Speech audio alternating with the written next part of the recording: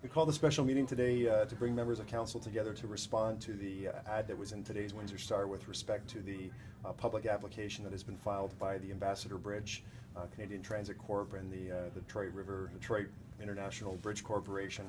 with respect to their application under the International Bridges and Tunnels Act. There's a 60-day consultation period. That clock starts today, so council came together and authorized engaging David Estrin, the lawyer, the environmental lawyer and specialist that has helped guide council through what the process, quite frankly, back since about 2003, 2004. So this is really the point from our perspective that we're at fourth and goal. To use a football term, this is really the last part of the process, and we wanted the consistency to move forward and bring this expert back in, someone who knows the file very, very intimately. And quite frankly, this is the first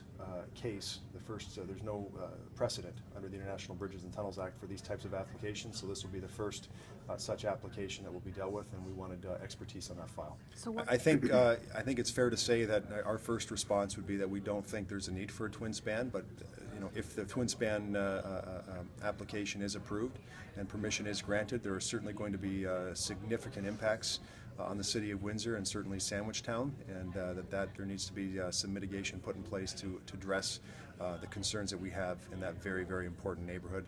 really the birthplace of the city of Windsor. Well, the residents, this is actually a public consultation process, so the city is not the only group that can respond. Any resident can respond, and the email address and the instructions are actually in the ad in today's Windsor Star. So we would encourage residents who have concerns